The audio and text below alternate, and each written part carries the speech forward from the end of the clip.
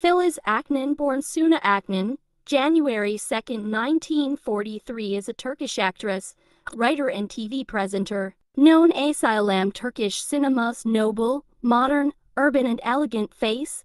Filiz Akin gained a huge fan base in Turkey. With the insistence of her friend Oğuzhan's mother, Akin participated at a competition organized by Artist magazine and became the winner in 1962. She signed the agreement, and after shooting her first film Akasyalar Arkanaposidikal RC in 1962, the producers prepared a program for her during the entire year. In 1971, for her role in Ankara Expressish, won the Best Actress award at the 8th International Antalya Film Festival. From May 1960 to September 1972, she starred in more than 105 films, 21 after appearing in 116 films. Akin ended her cinema career in 1975. Together with actors Turkan Ori, H. Laya Koyat and Fatma Girik, she left a mark on Turkish cinema 22 and has been accepted as one of the 4 influential actresses of her time. In November 2013,